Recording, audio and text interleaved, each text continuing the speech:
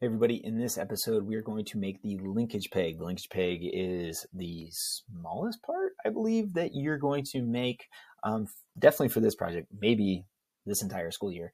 It is very similar to the other pegs that we're going to do, so let's hit create and document, and I'm going to call this linkage peg, and then throw your initials on the end so we know which teammate did it. Now, there are many right ways to come to your part. A couple things we definitely have to pay attention to are dimensions and then changing the material at the end. So if you are following a different set of directions or you're doing it on your own, you can still come up with a different way to do this, and that's awesome. So here we go. I'm going to hit sketch and I'm going to do it the way that I think is the easiest. So let's go ahead, hit sketch. I'm going to hit the front view. I'm going to rotate it to the front, and I'm going to grab a line tool. I'm going to start somewhere up on this vertical line, and I'm going to come right down to the origin.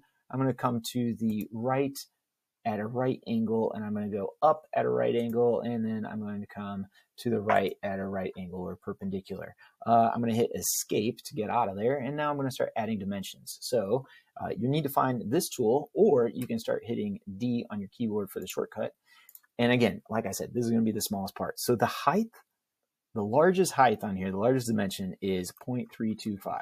0.325. So you can see it's really small, about a third of an inch. The height of this part right here is 0.25. The width or diameter of this is 0.0625. And since it's diameter and we're going to revolve it, we really need to know the radius. So let's divide the diameter divided by 2. Let's grab the endpoint here and this vertical line, and let's get this radius is 0.1562.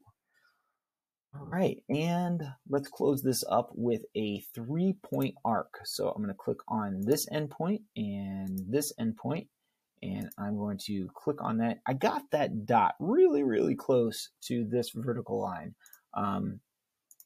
So I'm going to grab my dimension, and I'm going to click on this arch right here, and I'm going to make this 0.1562. 562, yep. All right, so we've got that all done. Let's hit the green checkbox and revolve this profile and grab the revolve axis along this axis and hit the green checkbox. And I'm going to hit this bottom arrow or angle right here because I'm going to zoom in and add a chamfer here.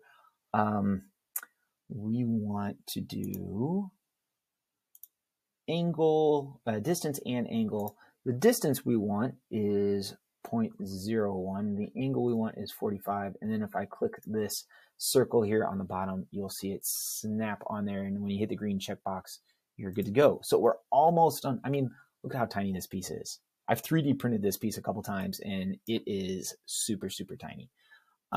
As you can imagine, I mean, it was like a third of an inch tall. Okay. So I would need to right click on my part, go to assign material, make the material ABS plastic, click that, make sure you click your green checkbox, and of course you can change the color of it by simply highlighting it and right clicking and edit appearance to something like black or gold or whatever theme you're going with. Okay, thanks for watching. Let me know if you have any questions.